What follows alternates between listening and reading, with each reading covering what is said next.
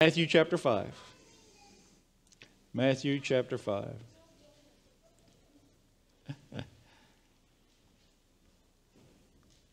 Someone might ask if Miss Tesla is still in control. She's still in charge? Matthew chapter 5, verse 1. Now seeing the crowds, he went up on a mountain. And when he sat down, his disciples came to him. And he began speaking and taught them, saying, Blessed are the poor in spirit, for theirs is the kingdom of heaven. Blessed are those who mourn, for they shall be comforted. Blessed are the meek, for they shall inherit the earth.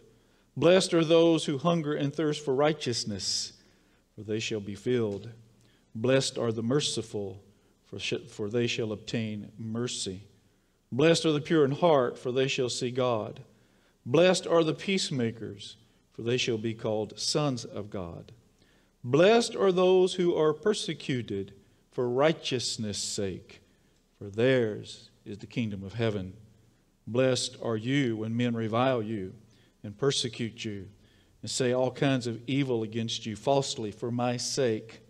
Rejoice and be very glad, because great is your reward in heaven. For in this manner they persecuted the prophets who were before you. If you'll allow me, let me speak to you just for a moment, those who are persecuted. Father, again, we thank you for this day. Thank you for this opportunity we have to come before you and raise our hands towards the sky and to declare your glory. Father, Lord, to pray for one another, to encourage, Father, one another, knowing that you are our healer and our deliverer, that you give us great clarity, that you bring discernment to those who seek it. And that, Father, Lord, as we pray for one another, Lord God, we know that you inhabit the praises of your people, and we know your presence is here. And, Father, Lord, we have read your word, and we know that in your word there is great knowledge and understanding, wisdom, sometimes beyond our ability to clearly see. But I pray, Father, you would open our eyes and our hearts to it today. And again, we thank you, Father, Lord, for this word. For as it goes forth, we know that it will not come back void. And again, we just pray for your anointing. In Jesus' name, amen and amen. So what two things are we supposed to remember when we look at the Beatitudes? One, they are Beatitudes. The Beatitudes are the qualities, the characteristics being developed in our lives, making us to be like Jesus. I asked you last week, how far have you come in being like Jesus? My hope is that we are growing every day in Christ's likeness to be just like Jesus. The second one is the Beatitudes are illogical statements of joy. If ever a beatitude seemed illogical to the human mind and to our attitude sometimes, it's this one. How can the persecuted be blessed? Can you even imagine someone saying, hey, I'm so happy I have people to pick on me and beat me up? And they actually mean it. No one in his or her right mind finds pleasure in pain. Jesus must have known his followers would have a hard time with this statement. Out of all the Beatitudes, this one is the only one that Jesus repeats for emphasis. Jesus doesn't just say to the persecuted are blessed once. Jesus says it twice. We are even told to rejoice and be glad. Again, how illogical does that sound? Rejoice and be glad people are talking about you. Rejoice and be glad you will suffer at the hands of others because of your belief in Jesus Christ. As Americans, we find it so hard to rejoice and be glad if we have a bad day, let alone we should ever face persecution for what we believe. The Apostle Paul apparently understood what Jesus said. He not only knew it to be true in his mind, but Paul lived what Jesus said. In Acts 16, when Paul was in the city of Philippi, he was overtaken by a mob. Do you remember? He was arrested and beaten and thrown in the dungeon in chains. This is not my ideal of a good day. Most of us would have been inclined to just try and get some sleep and hope things look better in the morning. Yet at about midnight, Paul and his companion Silas were not sleeping, and they weren't up singing the blues either. They weren't comparing their cuts and bruises or telling sob stories. Instead, these two sore, uncomfortable, and weary men were singing praise to God and giving Him all the glory for what was happening in their life. Somebody shout amen. I understand that's a difficult thing to process in our understanding in our minds. I can remember very clearly once, I had a medical procedure that was done, and I was told that there would be some after effects to it, and I didn't experience them right away. It took a few days, but when I began to experience them, I became very weary. And I remember going home and getting in my bed, and I remember the Spirit of God saying to me very clearly, John, worship me. And your pastor, with all the confidence and faith in the world, said back to God, Lord, I don't feel like it. Anybody ever been there? He said, John, if you'll worship me, you'll feel better. What do you do with that? What do you do when the Spirit of God says you'll feel better if you worship me? Well, I began to worship Him. And guess what? I felt better. My issue didn't go away. I still had pain. I still had discomfort. But I felt better knowing that God knew what I was going through. And He would bring comfort to me when I asked for it. Oh, my ideal of a good day sometimes doesn't match with what God is talking about. Most of us would just want to hide under a rock. But I want you to know right now that we need to give God praise and glory even in the times of discomfort. Can somebody shout amen? Years later, Paul would write to the church in Philippi from another prison in Rome. In Philippians 4:4, rejoice in the Lord always. I say again, rejoice. We have that up on the screen. Let's all say that together. Rejoice in the Lord always. Again, I say rejoice. Can someone raise a hand towards the sky and just rejoice in a moment in the goodness and the glory of God? Can we just rejoice in who He is? Can we just give Him praise for what He's doing in our lives? Even if we don't feel like it, can we raise a hand towards the sky and worship Him? Hallelujah. Hallelujah. So the question might be this morning, how can the persecuted be blessed? Well, if you're taking notes, my first point is this. You are blessed when persecution is for righteousness. So if you're taking notes, you could just say righteousness. Righteousness. You are blessed when persecution is for righteousness. Listen very carefully, my friends. Jesus is not talking about being picked on or being made fun of, or those who might feel like they've been mistreated. Jesus said, blessed are those who are persecuted for righteousness' sake. Blessed are those who are persecuted because they live for God. Persecution is blessed by God when it comes as a result of righteousness. Pastor, then what is righteousness? Well, righteousness is first the declaration of God. Righteousness is not based upon anything that we do. The Bible says our righteousness is what, folks? Filthy rags. God says that we are righteous through faith in Christ Jesus. Not my righteousness, but righteousness of Christ that covers me and clothes me. I am so thankful that I turned in my old tattered garment of righteousness and Jesus Christ gave me His pure righteousness to clothe myself in. I don't walk in John's righteousness. I walk today in the righteousness of Jesus Christ, my Lord and Savior, the one that gave Himself for me. I walk in the blood of Jesus as it's been covered over my life, and I walk in the power of the Holy Spirit. Somebody shout hallelujah. Listen to me this morning.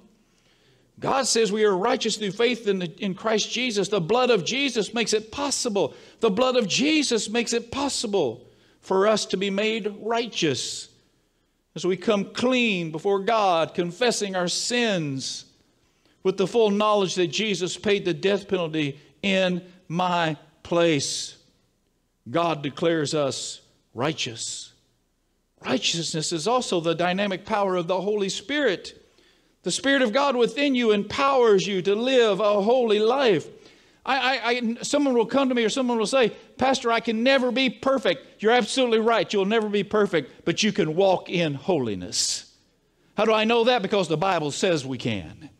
You see, we walk in holiness when we allow the dynamic power of the Holy Spirit to give us the ability to walk in that holiness. You see, I can walk in holiness because God is holy. And because God is holy and He has said, walk after me, then I can walk in that peace that He has for me. Righteousness is a life lived under the control and the influence of God's Spirit living in me. Righteousness is not forced upon you from the outside, but flows from within you by the dynamic power of God for the world to see. The Christian, and if you've heard me say this 1,000 times, but let me say it again just for the record, the Christian should live differently from those who are not Christ followers. The values and the priorities and the goals and the desires of the Christian should produce a completely different lifestyle than what the lifestyle is of the world around us. We should shine like neon signs in the world around us that Jesus Christ is Lord over my life. And I don't give in to the things of the world or what the world is doing. But I say, glory be to the King of Kings and the Lord of Lords, because the Holy Spirit resides in me. The child of God should stick out like a sore thumb compared to the culture of our world or the American culture. Someone will come and say, well, Pastor, don't we live in the world? Yes, we are in the world, but we should never be a part of the world. You see, we live in the world to be salt and light for the world to see Jesus Christ. We live in the world to be an example of what the Holy Spirit can do to a life that's been radically transformed by the power of God. I don't join in with everyone else what they're doing because that brings dishonor to God. Here's what I'm saying. I want to be a different person. I want to walk in the glory of God, not in the glory of the world. Oh, church, let me tell you today, it is time for the church to stand up and to be counted for righteousness. Living out the Beatitudes in our daily life means that you cannot sit on the fence between Christian faith and the values of this world. And you might be hearing this today. You might be saying, Pastor, I don't understand that ideal, that concept. I have met many, many people in my lifetime who walk the fence. I have family members who walk the fence. They think that as long as they go to church on Sunday, that they can live like they want to the rest of the week and it's all good. I want you to know right now, you cannot live for Jesus on Sunday and for the devil the rest of the week.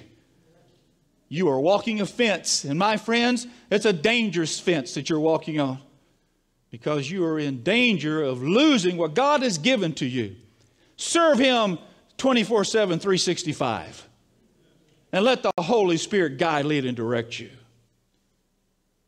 You can't sit on the fence. The Beatitudes are the building blocks to be like Jesus. When we live our life consistently with these attitudes, characteristics and qualities and values of Jesus, our life will be different. Ephesians 2:19. Mark this scripture down if you don't have it marked. Now therefore you are no longer strangers and foreigners, but are fellow citizens with the saints and the members of the household of God. You belong to the household of God today. You don't belong to the world. You belong to Jesus. We are not facing persecution for our faith individually. We must ask ourselves the question, why am I not facing persecution? Why am I not facing persecution? If you're not facing persecution this morning, you must ask the question, why? Why am I not? My friends, God's blessing comes at a price, and we must be willing to pay it.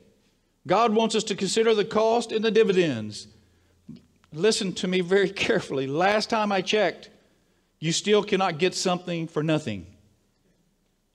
God wants us to come to Christ with our eyes wide open. In Luke chapter 14, verse 27, and whoever does not bear his cross and follow me cannot be my disciple. For who among you, intending to build a tower, does not sit down first and count the cost to see whether he has resources to complete it? We must count the cost. We must understand and know that there's a cost to living for Jesus. There's this ideal of giving my all to Him, surrendering myself over to Him. Say, Pastor, my work might be tougher on me if I claim to be Jesus. Yes, it might. But let the world know this, that Jesus is still behind you 100%. And He will give you everything that you need. Jesus didn't hide anything from us. He told us like it is. If you're going to be my disciples, then expect persecution. Jesus told us in this life we can expect persecution instead of praise. Cruel insults instead of pleasant invitations. Harassment instead of honor. Abuse instead of applause. Slander instead of support. Death instead of dignity. Jesus wants us to be prepared for the difficulties that will come as a result of following Him. John 16:33, I have told you these things so that in me you may have peace. Who knows that Jesus is our peace? We talked about this last week, didn't we? Jesus is our peace. Jesus is our peace. In the world you will have tribulation, but be of good cheer. Again, it almost sounds illogical, doesn't it? Jesus tells us that you're going to have a lot of strife. You're going to have a lot of things happen in your life. There's a lot of things that are going to happen. But be of good cheer. Jesus says, I have overcome the world. I have overcome the world. You will find victory in me. You will find comfort in me. You will find peace in me. You will find all the things that you need to have a successful life and to overcome temptation and to overcome lust if you'll follow after me. Will there be some hard times? Yes. Everybody say yes. But God says, Jesus says, I have overcome the world. My second point, if you're taking notes, is you are blessed when persecution is a reaction to Christ. Short, reaction to Christ. Jesus said you are blessed when you endure all kinds of persecution because of me. Not only that, count yourselves blessed every time people put you down or throw you out or speak lies about you to discredit me. What it means is that the truth is too close for comfort and they are uncomfortable. I can't tell you how many times that I've introduced myself to somebody as pastor and immediately the atmosphere changes. It's not necessarily because of me, but it's because of what? Because of the Spirit that's within me. You see, if Christ lives in you, it will reflect to the world around you. People will see Christ in you. And if you say and proclaim to be a Christ follower, the more you act like it, the more it shines through you, the more you're going to make people uncomfortable. Well, I got news for the world. They need to get ready to be uncomfortable. Because the church of Jesus Christ shall stand up for righteousness and be the people that God has called us to be. You see, the Christian faith is not a cause. It's not even a religion, my friends. It's not about good works. It's not about living a moral life. Christianity is about Jesus Christ. Our Christian faith is centered around a personal relationship with Jesus Christ.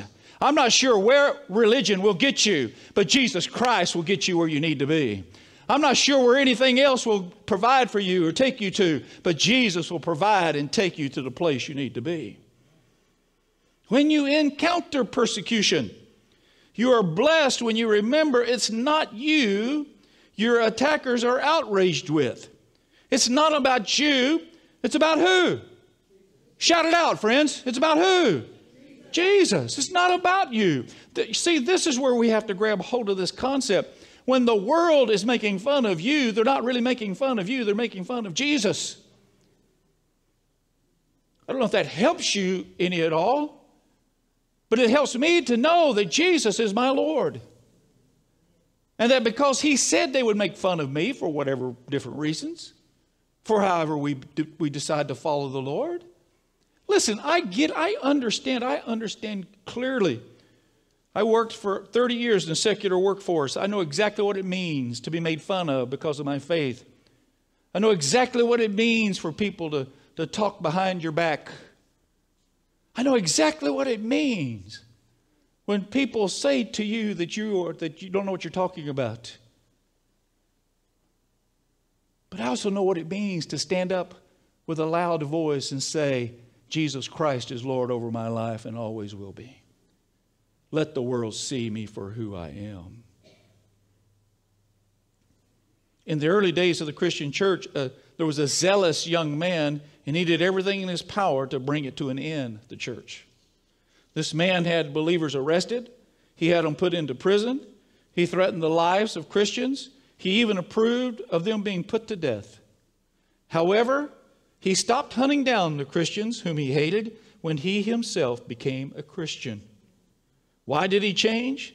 He met the risen Savior. Jesus appeared to Saul on the road to Damascus and said, Saul, Saul, why do you persecute me? Saul was not opposing a group of people. He opposed Jesus. The same Jesus who had been crucified and lay dead in a grave for 3 days. But then Christ was brought back to life and now confronted the very man who threatened his people. I tell you right now, Jesus is alive. And because he's alive, he is with us. And because he is with us, I know that I can overcome all things because Christ has overcome the world. People have continued to resist Jesus even to this day. We know and see this every time we try to witness to folks. Let me just help you out right now. There will be people that you witness to that will tell you, no, thank you. No, thank you. And I know it hurts. And I know that your passion is for them to know Jesus because we understand and know where it is that they will go when they die if they don't accept Jesus. But my friends, it's not about you. It's about the Holy Spirit working in and on them that counts. You can't get down on yourself because someone doesn't accept Jesus as you have witnessed to them. Remember, your job is to be salt and light. Somebody shout amen. Your job is to proclaim the gospel so that people can hear. It's the Holy Spirit's job to prick the heart and see salvation happen. The Lord wants us to remember that when we encounter persecution, it's not about us, it's about Him. John 15:18. If the world hates you, you know that it hated me before it hated you. Don't be surprised when people despise you or treat you unfairly. As long as they hate Jesus, they will continue to hate you. This is a principle that we must grab hold of today. There are way too many Christ followers that are looking somehow or another for justice. There is justice in the world, my friends, but a lot of us would not be happy with what it might mean. For you see, I once was guilty with nowhere to go. I once was broken and downtrodden. I once was full of sin. I once was not living the life that I know I should live. And Christ called out and said, John, do you believe in me? And I said, yes, Lord. And He said, I take away the sins of the world and set you free. That, my friends, is justice. Somebody give the Lord a clap offering of praise. Not what you think you deserve, or not what you think you're owed, or not what you think that the world owes you or anybody else owes you. If we owe anything, we owe Christ, the Lord God, our thanks and all the praise that we can give Him for what He has done in my life. Other than that, we need to understand that we are broken and in need of God. The Bible says we are without Jesus, we are without hope. Anybody in the house have hope today? I have hope in Christ Jesus. I don't have hope in what the world can bring me. And no matter how much the world may think that they can pay me back something, it will never reach the extent of Jesus Christ giving Himself for me and washing me in His blood and setting me free. Don't be surprised. Don't be surprised. My third point is you are blessed when you recall Jesus' reminder. So shorthand, the reminder. What is the reminder? Jesus wants us to remember we are not the only ones who have ever experienced persecution for our faith in God. The godless people of the world have always hated Christ and in turn His followers, all of them. I guess one way to remember you're not the only one experiencing persecution is to remember that you're not the only one to complain to God about it either. I know no one in the house has ever complained to God about what they're going through. I'm the only one, I know. The rest of you haven't. But we know that there were others that complained to God Elijah was a great prophet of God. He had been used mightily by the Lord to call the nation of Israel out of lifestyle of compromise and pagan worship. On Mount Carmel, Elijah challenged the prophets of Baal to see who would serve the living God. It was no contest. God answered Elijah with fire from heaven. Yet when Queen Jezebel threatened to have Elijah killed after his great victory over the prophets of Baal, Elijah ran for his life. Can you imagine? I can't even begin to imagine. Ran for his life. He whined to God, Lord, I'm the only one left. But God gave Elijah a reminder. Not so, Elijah. I still have 700 others who have not bowed their knee to Baal. You are not alone.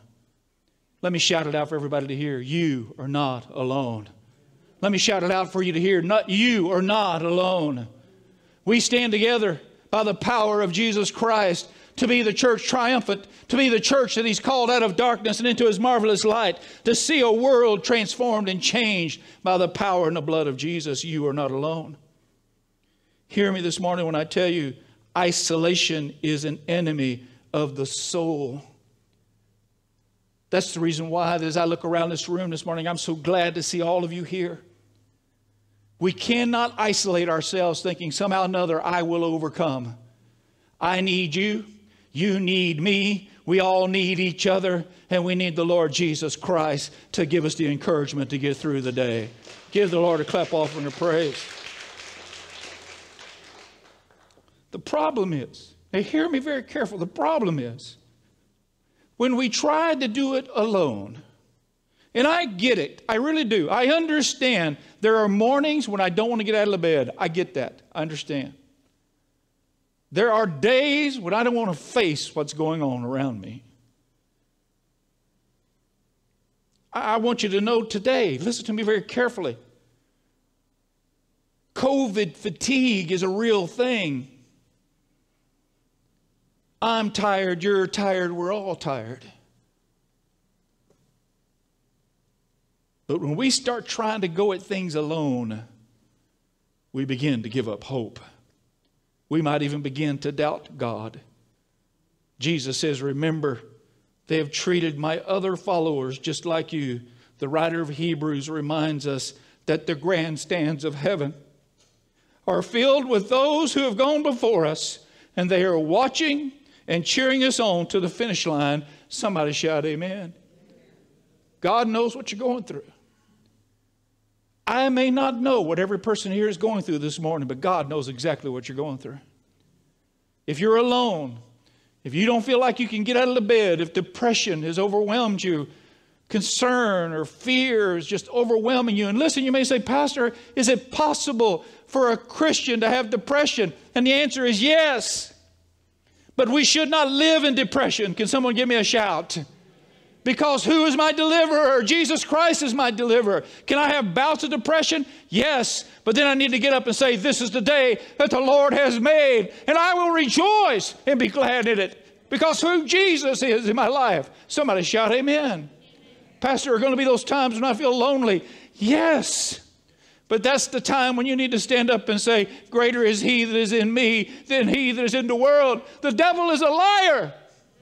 And Jesus Christ and God is my truth. And in Him I find everything that I need.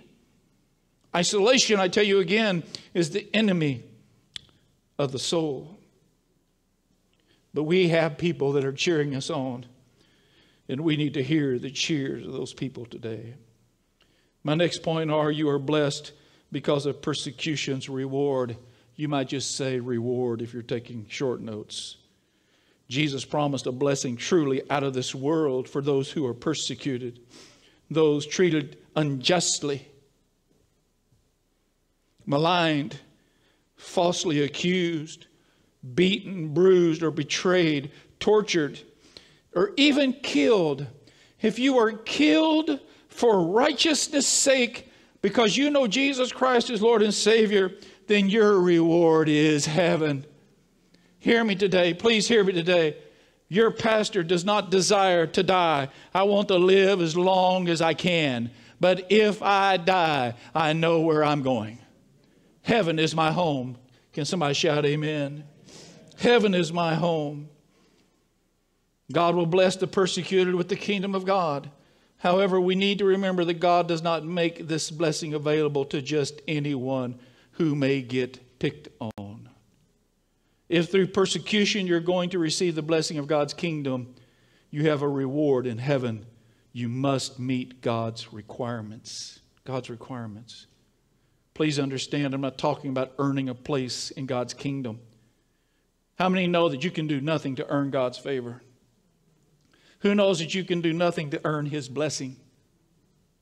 However, for those who have been persecuted for righteousness and because of Jesus, have something to look forward to. Standing up in the face of persecution is never easy, but it's easier when we keep the reward in full view. The kingdom of heaven will be ours if we don't give up and quit. Keep your eyes fixed on the prize ahead of you. I read a book many years ago, and it was called The Heart of a Pastor. It was written by a pastor from Yakima, Washington, actually, who in doing some research found that there were so many pastors that would quit. They would just quit. And a lot of times just because of the load that they were carrying. And what he discovered was that they quit a day too soon. If they'd have just given it another day. Give it just another day. Give it just another day. Don't allow Satan to beat you up to the point where you quit a day too early. Get up the next day and face the day and go in what God has given you to do. Let the Holy Spirit give you the empowerment and the refreshing that you need so that you can overcome the persecution, or you can overcome the trials, or you can overcome the burdens, or you can overcome the stress.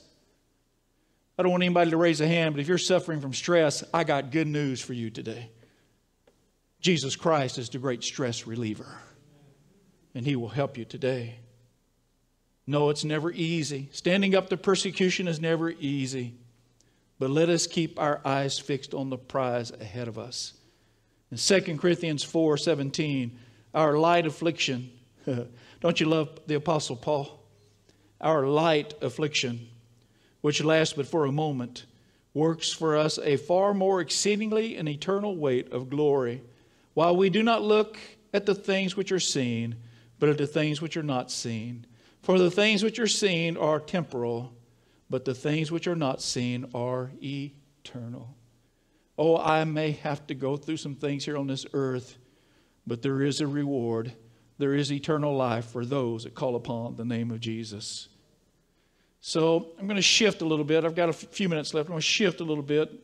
If you're taking notes now, what's going to come next are points underneath the last major point. So how should we respond to persecution? How should we respond to it? Sometimes when we are in the midst of persecution, we simply need to get away from it. Does this sound strange? Does it sound strange just to get away from it? Listen, we're not promised a blessing if we go looking for trouble. It doesn't say, blessed are those who look for trouble. We're not told to go look for trouble. None of us need to develop a martyr complex. Jesus knew when it was time to get out of a hot spot. On one occasion, a mob wanted to stone Jesus to death. He simply left. He removed himself. Another time, Jesus knew the Pharisees were plotting to have him killed. So again, he removed himself. He withdrew to another area.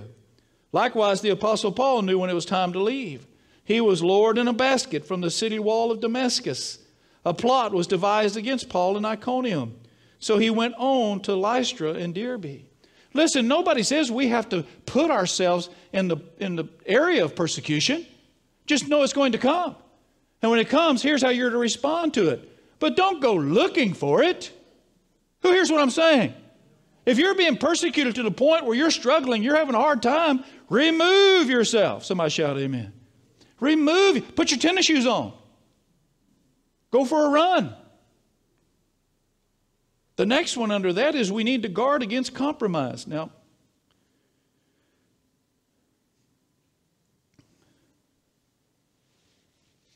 I've got some things to say here. One way to end persecution is to become like those who oppose you. You see, you sell out and you start talking like others are talking. Instead of standing up for the righteousness' sake, you become those who are bringing persecution. Because you see, if you join the club, they no longer have someone to pick on. Here's what I'm saying. I'm going to tell you, I'm deeply concerned today. Your pastor is deeply concerned that there are way too many people in the church trying to use values from secular culture in order to bring about change in the world around us. Church is using humanistic values and principles, and they are completely unbiblical.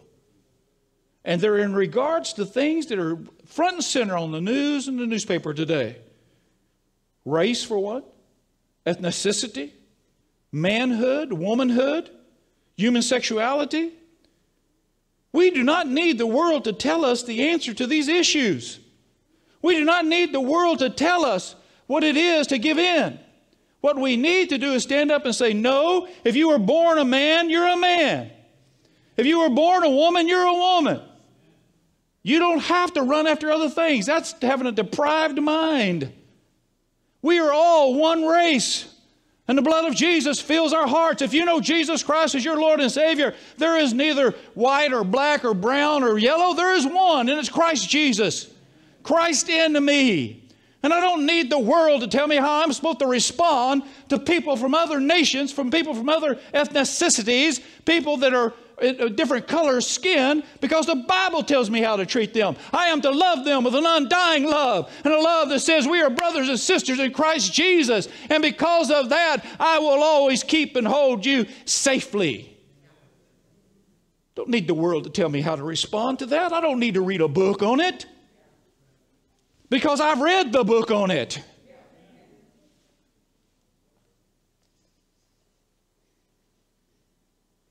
Is there anyone besides me that believes the Bible is sufficient for all the issues that are going on in the world around us today?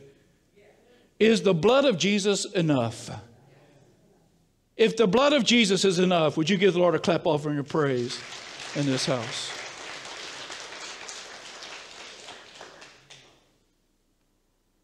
If the church joins forces with the world's ideal of justice, then the right message of justice gets lost. Please understand, there is biblical justice. There is. And in it, we really have no place to demand anything. We really don't. Because you see, the blood of Jesus has already made us whole. The blood of Jesus has given me everything I need. Listen, I have no right to demand anything from anyone. I have no right to demand from you anything. But Jesus has every right to demand that you are committed to Him completely and devoted to Him. Who would agree? Who would agree? If the doctrines of God's Word are not uncompromisingly reasserted and defended in the face of persecution, then dangerous ideals and corrupt moral values will spread. We need to remember, we are called to please and obey God, not man. Peter and John were ordered to stop preaching and teaching in the name of Jesus, but their response should be ours. Acts 4:19. Whether it is right in the sight of God to listen to you more than to God, you judge. Paul understood how compromise can take on many different forms, but the motive is the same. Compromise seeks to escape possible persecution brought on by taking a stand for Christ. The next thing that we have under that setting is probably the hardest. We need to love our enemies. We need to love our enemies. It's easy to think of a way to get even when someone has hurt us or those that we love. We can be quick to begin to scheme our retaliation against those who have wronged us. I know no one has ever done that, right? revenge. Can't wait to get started on my revenge. Unfortunately, revenge is bittersweet, isn't it? We may feel better for a moment, but before long we will get more of what we've dished out. Like the saying goes, what goes around, one more time, what goes around, be careful what you wish for. Be careful how you act. Be careful how you respond. God wants us to love our neighbors and to break the cycle of revenge. Instead of lashing out at anger, we are called by God to love those who mistreat us.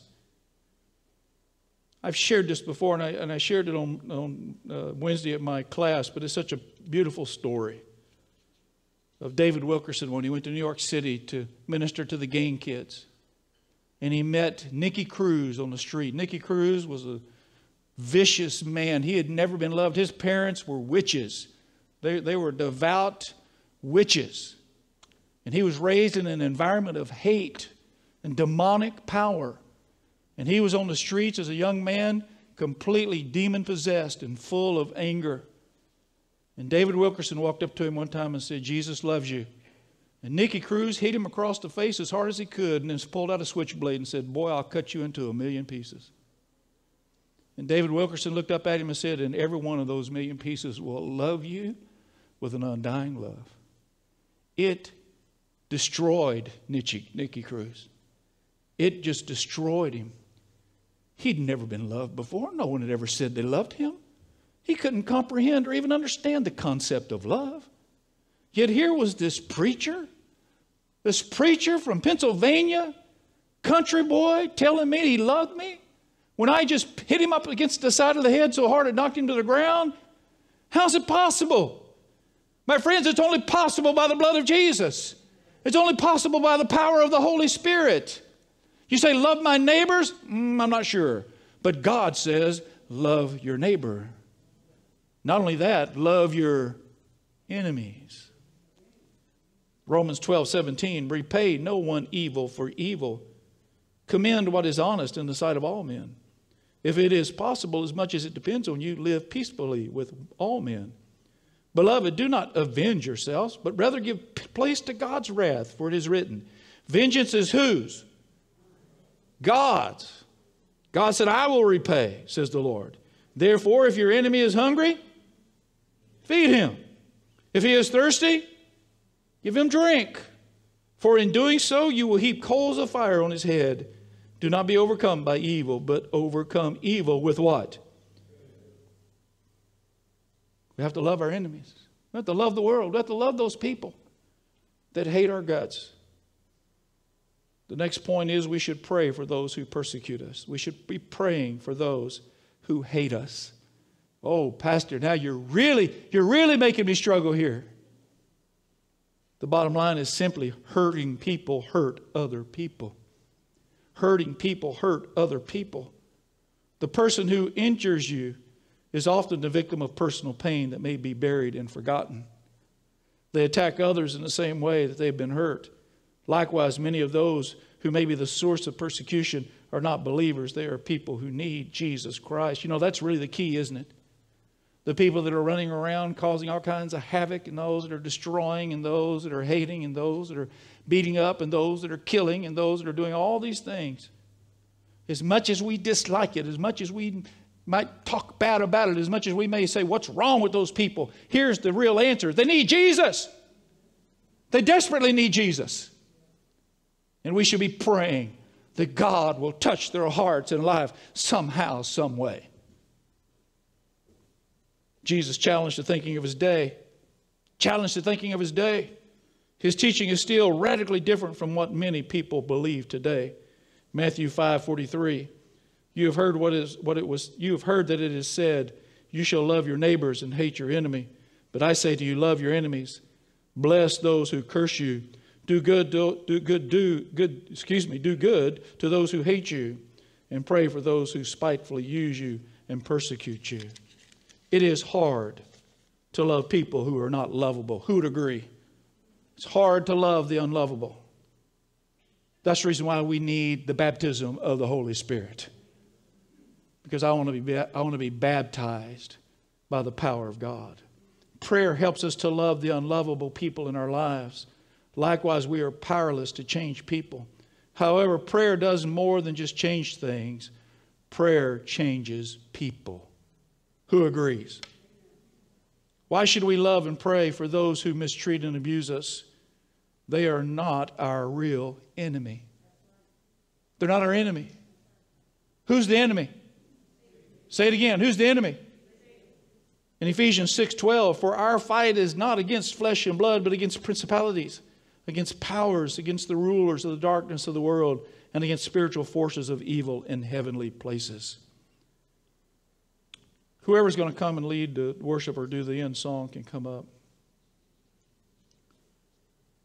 The Beatitudes are building blocks to be like Jesus. They are the attitudes and the qualities and the characteristics which produce in us a Christ-like lifestyle. The Beatitudes, these illogical statements of joy. Christ offers us a blessed happiness in this world and circumstances that cannot take away from us. So, let me say them again. Listen to them very clearly. Blessed are the poor in spirit, for theirs is the kingdom of heaven. Blessed are those who mourn, for they shall be comforted. Blessed are the meek, for they shall inherit the earth. Blessed are those who hunger and thirst for righteousness, for they shall be filled. Blessed are the merciful, for they shall obtain mercy.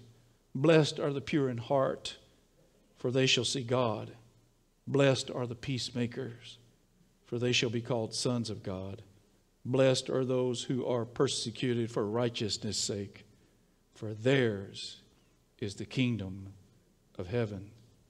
The Beatitudes, my friend, brings great life and peace. Peace in this life and the life to come.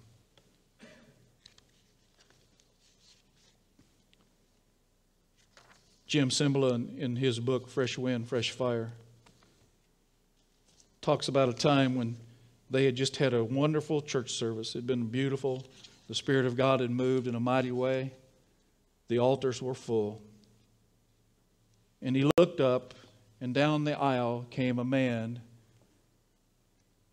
who looked like he had been sleeping in his clothes for a year.